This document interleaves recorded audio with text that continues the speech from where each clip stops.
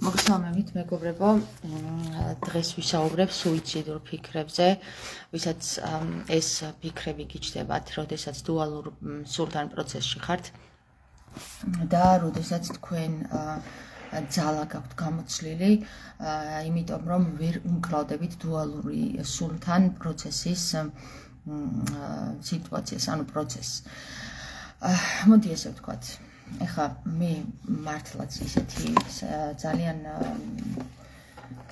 ისეთი კითხვა შემომივიდა და დამაფიქრა ამან სერიოზულად, რომ ადამიანები არიან ესეთ მდგომარეობაში და როგორ უნდა ვურჩიო და რა უნდა ვურჩიო იმისათვის, რომ ადამიანი ისევ თავის ძალას დაუბრუნდეს, ანუ თავის ყოფილ ძალაში ჩადგეს და ეს ფიქრები, რომელიც აწუხებს მას, სუიციდური ფიქრები, იმდენად განადგურებულია, რომ მას აღარ შეუძლია ესე იგი ამ სიტუაციის ატანა, მას მინდა რჩევა მივცე და კარგად მომისმინე. სულ ერთია, მამაკაცი ხარ თუ ქალი ხარ. როდესაც თქვენ და მე მესმის ეს ძალიან რთული პროცესია და ამას მხოლოდ ძლიერი სულები უმკლავდებიან და იცოდეთ, რომ ამას მხოლოდ ძლიერ სულებს უგზავნიან, ესეთ განსაცდელს მხოლოდ ძლიერ სულებს უგზავნიან, მოგესალმებით შემომიერთდნენ. ამიტომ, როდესაც თქვენ დაგეწყებათ სუიციდური ფიქრები, იცოდეთ, რომ თქვენ ხართ პროცესში, რომელიც უნდა მოხდეს. ვერ აცდებით ამ პროცესს, მაგრამ როდესაც თქვენ გეწყებათ დესტრუქციული ფიქრები, აი მაგალითად, აღარ შემიძლია, მე იმდენად მატკინეს, მე იმდენად მიღალატეს, რომ სიცოცხლე აღარ მიღირს, იცოდე, ჩაიხედე სარკეში, აი ტექნიკას გასწავლი, რა უნდა გააკეთო რა ამ დროს. ჩაიხედე სარკეში და უთხარი შენს თავს. აი მუშტი, ხო? მოჭიმე მუშტი და თქვი, ეს არის ძალა. და ეს არის მუშტი, რომელსაც ძალა არ აქვს, ხო? არ აქვს. და არის არჩევანი. ან აირჩევ იმ ხელს, მარცხენა ხელს, რომელშიც ძალა არ გაქვს, ან აირჩევ მუშტს, რომელშიც ძალა გაქვს და მოჭიმავ მუშტს და იტყვი, შენ თავს ეტყვი, ან სარკეში ეტყვი შენ თავს. შემიძლია და მე ჩემს ენერგიას და ჩემს ძალას უკან ვიღებ. ნახეთ, უკან კი არ იღებთ თქვენ, ბრუნდებით თქვენ ძალაში. სწორედ ამიტომ ხდება დუალური პროცესი, რომ დაგაბრუნოთ თქვენს პირველყოფილ ძალაში, რომელიც გქონდათ, რისთვისაც შეიქმენით თქვენ და რისთვისაც ამ დედამიწაზე მოხვედით. როდესაც თქვენ მუშტს მოჭიმავთ და ძალას იგრძნობთ მუშტში, ხშირად გაიმეორეთ და იცოდეთ, რომ ეს ძალა ხართ თქვენ. ანუ თქვენ ყველაფერს შეძლებთ და თქვენ შეგიძლიათ ყველაფერი. და თქვენ რა თქმა უნდა სული, რომელიც ანუ თქვენი დუალური სული ხომ, განუყოფელი რომელიც არის მიუხედავად იმისა, რომ თქვენს გვერდით არ არის და სხვასთან წავიდა, იცოდეთ, რომ ეს იყო მისი დავალება, რომ თქვენ სწორად გაგახსენოთ ის ძალა, რა ძალითაც შეიქმნა ადამიანი. ადამიანი, რომელშიც ჩაიდო ეს მთლიანი სამყაროსეული ძალა, რომელიც გამოვლინდა მესამე განზომილებაში, ანუ ფიზიკურ სხეულში, ხო? შენ თუ ფიზიკური სხეულიდან გასვლა გსურს, ესე იგი შენ იმ პირველყოფილ ძალას ვერ უბრუნდები, რომელიც ჩადო ღმერთმა ადამიანში, რომელიც ღვთიურმა ძალებმა ადამიანში ჩადეს. თუ შენ ამ ძალას ვერ უბრუნდები, რა თქმა უნდა, შენი დუალური სული უფრო და უფრო შორწავა შენგან, ვიდრე შენ დაგიბრუნდება. იცოდეთ რა, მამაკაცებმაც და ქალებმაც. ორივე შემთხვევაში. ქალებს სურთ ძლიერი მამაკაცები იხილონ, ანუ თავისი დუალური სული, თავისი მეორე ნახევარი იხილონ ძლიერ და თავის პირველყოფილ ენერგიაში, ანუ რომელი ენერგიითაც ისინი იყვნენ ერთ დროს ერთნი. და თუ ეს ასე არ არის და თუ კი სული, ანუ ის დუალური სული, რომელიც თქვენ გვერდით არ არის, გრძნობს, რომ თქვენ სისუსტე შეგამჩნიათ რაღაცაში და ხედავს, რომ ეს მხოლოდ ამ გზით გამოასწორებს ამ სისუსტეს, მაშინ ის აუცილებლად ჩაგაგდებთ მაგ მდგომარეობაში, რომ თქვენ გქონდეთ ესეთი ფიქრები, ან ძალა არ მაქვს, ან ძალა მაქვს. ხვდებით? ეს მდგომარეობა არის სწორედ იმისათვის, რომ თქვენი სული გაძლიერდეს. რა თქმა უნდა, იმიტომ რომ ეს დღესდღეობით ჩვენ ისეთ მდგომარეობაში ჩავგაგდეს, რომ გვაფიქრებინებენ ბოროტი ძალები, რომ ჩვენ არაფრის ძალა არ გვაქვს, მაგრამ იცოდეთ, თუ ადამიანმა ირწმუნა, თებს გადადგავს და ამისათვის მინდა მე თქვენ გითხრათ, ძალიან კარგი მეთოდი არის ის, რომ თქვენ ხშირად ჩაიხედოთ სარკეში და თქვენს თავს უთხრათ, რომ ჰეი, თქვენს თავს ელაპარაკებით. ამით თქვენს იმ მეორე ნახევარსაც ელაპარაკებით, რომელიც დუალური სულია თქვენი და რომელიც პირდაპირ დავალებებს გაძლევთ თქვენ, რომ გაიზარდოთ. ნახეთ, როგორ გაიზარდოთ, ჯერ დაიფერფლოთ და შემდეგ ფერფლიდან აღსდგეთ. როგორც რა ქვია მაგას სფინქსი კი არა და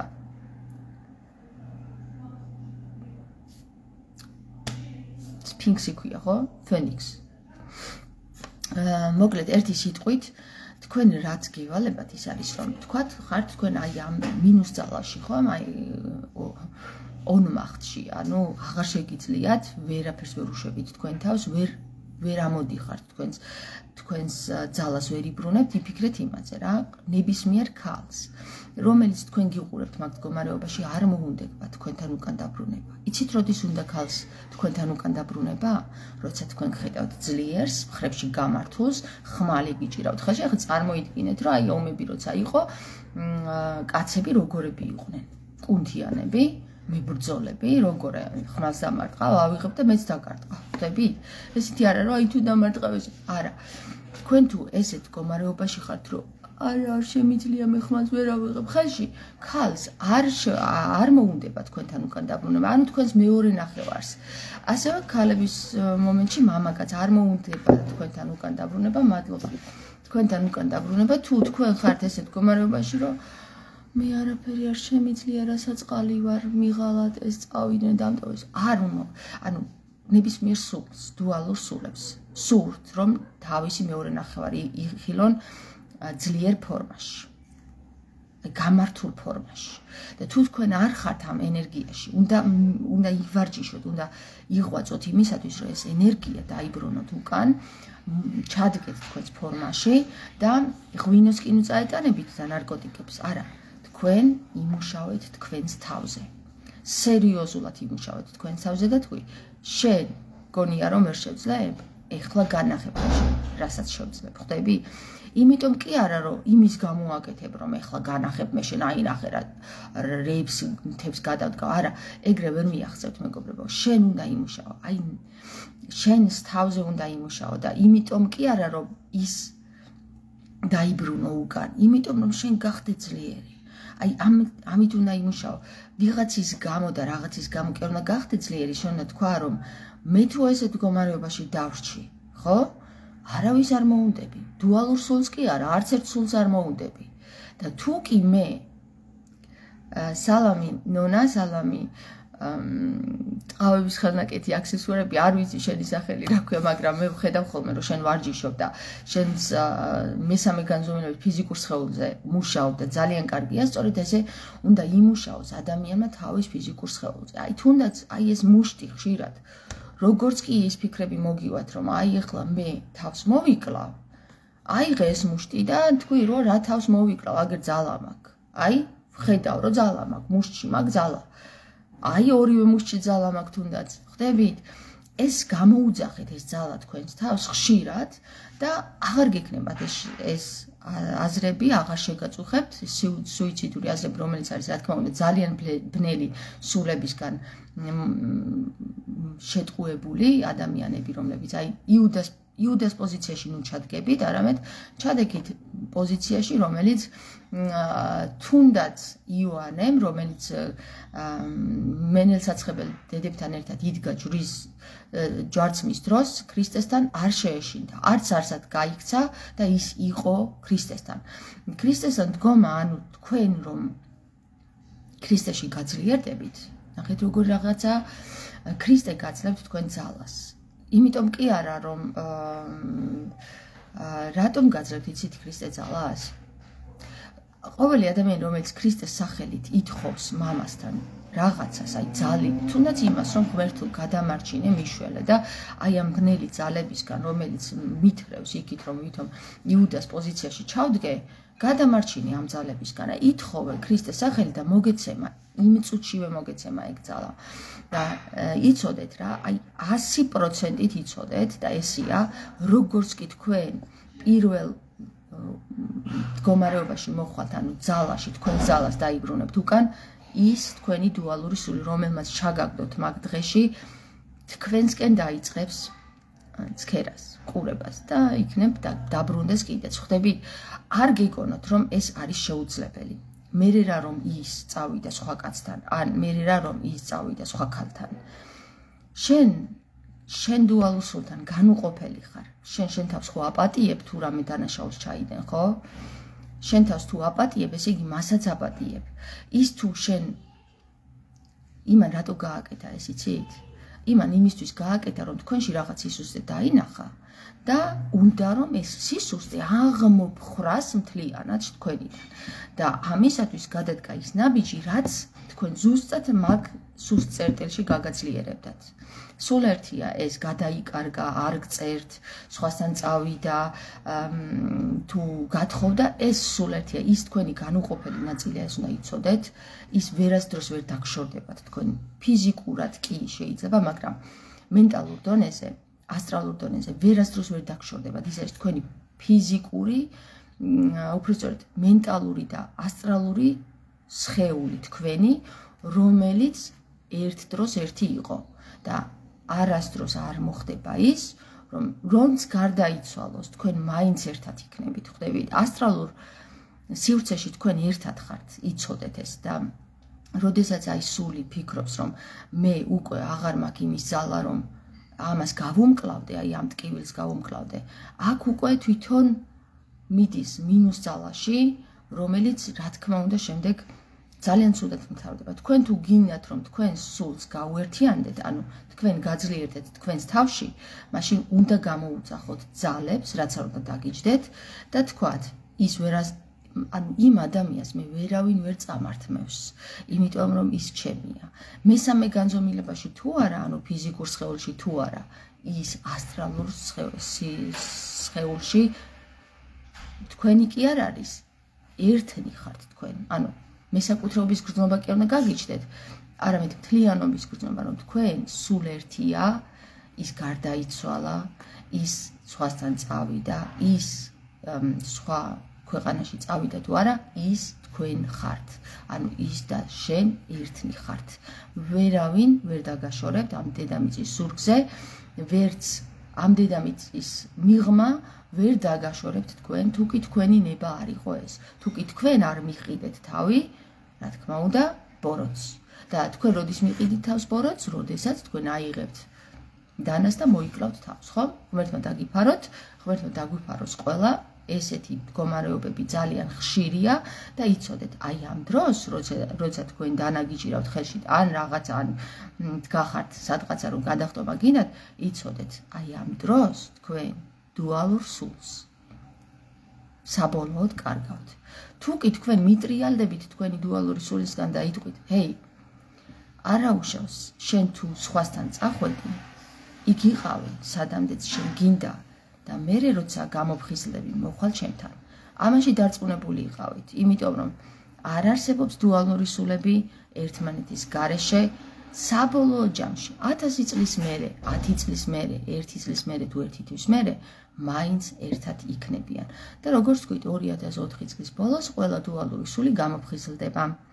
იმისათვის, რომ გაიზარდოს და დედამიწა გადავიზეს უფრო მაღალ სიხშირეებზე, მაღალი სიხშირეები კი არის ის, რომ შენ ფიქრობ გაშვებაზე და არა თვითმკვლელობაზე. ხვდებით? გაშვებაზე, გაუშვი, მოეშვი, დაწყნარდი. თქვენია, ყველაფერი თქვენია. ვერავინ ვერაფერს ვერ წაგართმევთ, რაც თქვენ გეკუთვნით. ხვდებით? ეს იცოდეთ ჩემგან. და თუ გსურთ ამ მომენტში, როცა თქვენ ვინმესთან გასაუბრება გსურთ, აი ესეთ დროს, შეგიძლიათ მომწეროთ პირადში, ეს დარჩება ჩვენ შორის და არსად არ გავა. ერთადერთი შეიძლება მე გამოვიყენო როგორც ესეთი დარიგების პუნქტი და მე თქვენ სახელზე გვარს არ დავასახელებ, უბრალოდ მე ვიტყვი ახსნი სიტუაციას და ამ სიტუაციაში მდგომ ადამიანებს დაეხმარებათ ეს დარიგებები. ამიტომ მე მადლობელი ვარ თქვენი ამ კითხვებისთვის, რომელიც შემოდის და მიხარია, რომ შემიძლია თქვენი დახმარება და შემიძლია თქვენი დახმარება კი არა, მიმართულების მოცემა, რომ როგორ გავუმკლავდე აი ამ მდგომარეობას, როცა შენ სუიციდზე გაქვს ფიქრები, ხომ? იცოდე, არასდროს ადამიანს იმხელა ძალა სჭირდება, რომ თავი მოიკლას, აბა მიდის ცადე. შენ სუიციდური ფიქრები უბრალოდ ძალას გაცლის. თორე შენ ვერ გაბედავ და ვერ მოიკლავ თავს. ამას იმხელა ძალა სჭირდება. ძალიან რაღაცა ისეთი უნდა მოხდეს, რომ მართლა შენი თავი მოიკლა, ღმერთმა დაგვიფაროს, მაგრამ იცოდეთ რა, ეს ფიქრები, სუიციდური ფიქრები არის მხოლოდ იკვებებიან მხოლოდ ბოროტი ძალები. იცოდეთ, რომ ეს არასდროს არ მოხდება. თქვენ არასდროს არ მიხვალთ იმ მდგომარეობამდე, იმიტომ რომ თქვენ დუალური სული თუ შეგახვედრათ ღმერთმა, ესე იგი თქვენ მაგასაც გაუძლებთ, რომ გამოხვიდეთ მაგ მდგომარეობიდან. თქვენ არასდროს არ მოგცემდათ ღმერთი იმ განსაცდელს, რისგანაც თქვენ დაზიანდებოდით. ამიტომ იცოდეთ, დაივიწყეთ ეს ფიქრები, იმიტომ რომ ეს არის ბოროტის, გაცლით მხოლოდ ძალას და გაშორებთ თქვენ დუალურ სულს. როგორც კი გაძლიერდებით თქვენ სულში, მაშინვე გიბრუნდებათ თქვენი დუალური სული, ეს იცოდეთ 100%-ით 100-ია. ანუ შეგნების დონეზე, ან ფიზიკურ დონეზე გიბრუნდებათ, ხვდებით? შეგნების დონეზე არის ის, რომ თქვენ ისევ თქვენს ძალაში იხილავთ თქვენს თავს.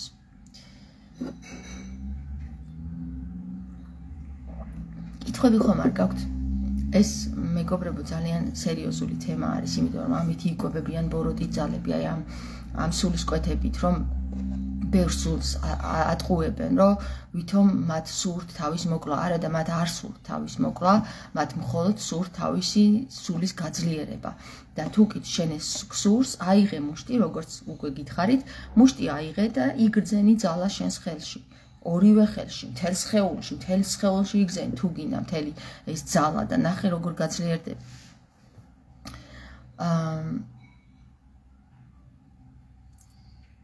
კითხვები თუ გაქვთ, გაგცემთ პასუხს. თუ არა და დაგემშვიდობებით.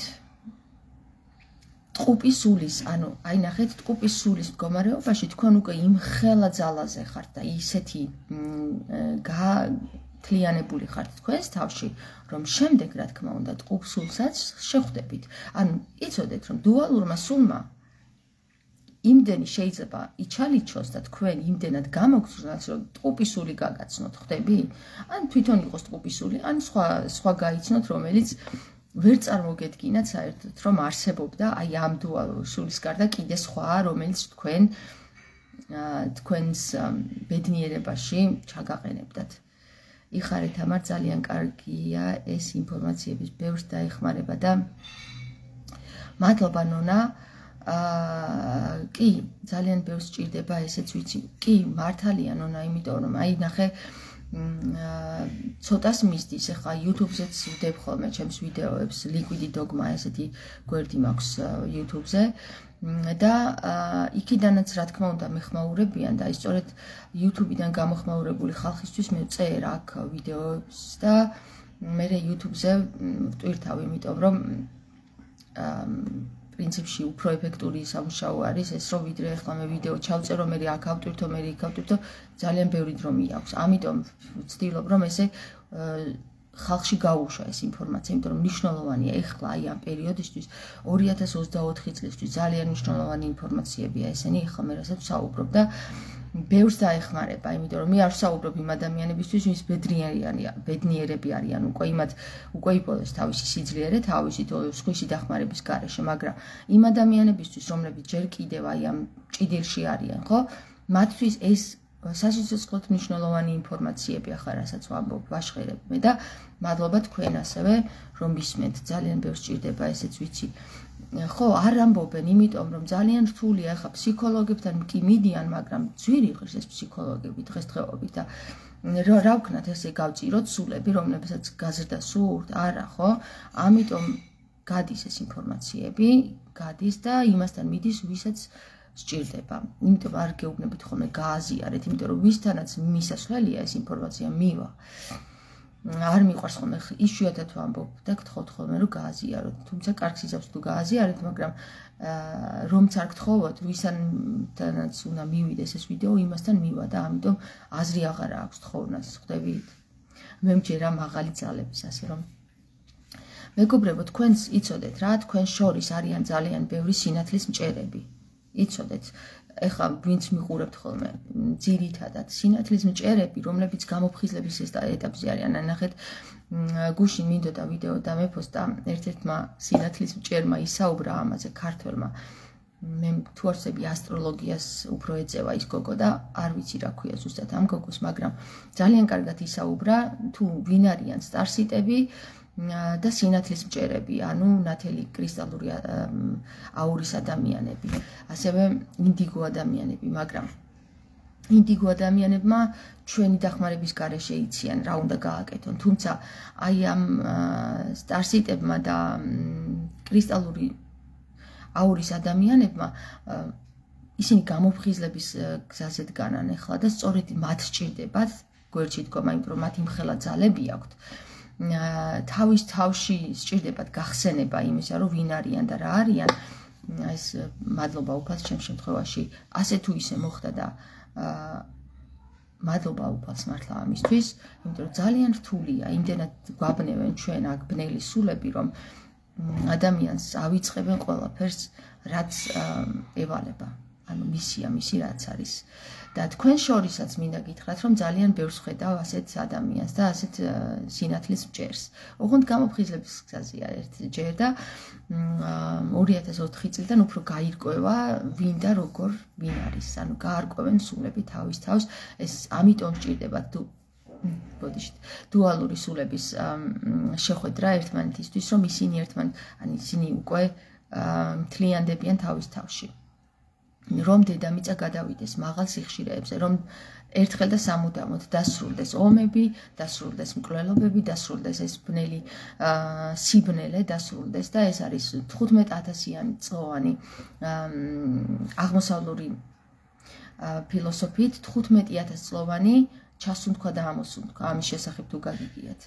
ანუ ჩასუნთქვა, როდესაც ჩაისუნთქავდა ფილტვები ჰაერით ივსება არის ის პერიოდი, როცა ადამიანის ცნობიერება კაცობრიობის მაღალ დონეზე ადის და ამოსუნთქვა არის, როდესაც პირიქით ადამიანი ეცემა, ადამიანური სული ეცემა და ანუ ამ 15,000 წლის მანძილზე დეგრადირდება. და როდესაც 15,000 წელი გავა, შემდეგ ისევ ადის მაღლა, რომ ამოისუნთქოს და ზეციურს შეუერთდეს, ანუ ცადა მიწა ისევ გაერთიანდეს. როგორც იყო ერთ დროს. მოკლედ, ეხლა დავასრულებ, მეგობრებო, გემშვიდობებით, იცოდეთ, ჩვენ ერთმანეთს დაეხმარებით, გავაძლიერებთ და სიბნელე ერთხელ და სამუდამოდ აღიგვება ამ მიწისაგან პირისა. თუ პირისაგან მიწისა, სულ ერთია. წავედით, აბა, კოცნით და მიყვარხართ. ხშირად ვიმეოროთ, მიყვარხართ.